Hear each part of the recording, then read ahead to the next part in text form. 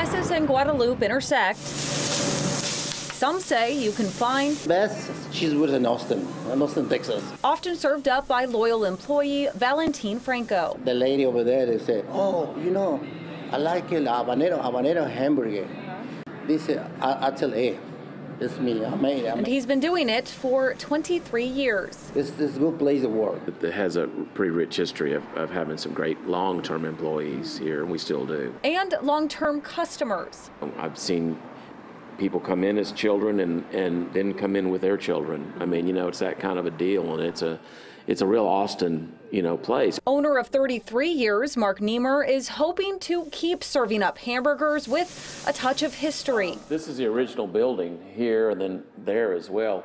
If you look in the street, there was actually West train tracks here years ago. But that could change after receiving news from Cap Metro in October. It informed me that their train was, going to be coming through the middle of this property. He's talking about Project Connect's proposed Orange Line. Right in the bullseye of that. Funding for Project Connect was approved by voters in November 2020. The goal is to keep up with Austin's exponential growth and make it easier to get around.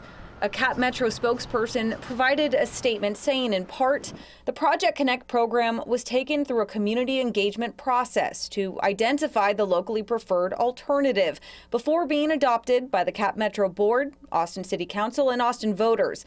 We are working through the design process, which involves extensive community engagement, including with property owners and tenants along the routes, going on to say they'll use that feedback to shape the transit system.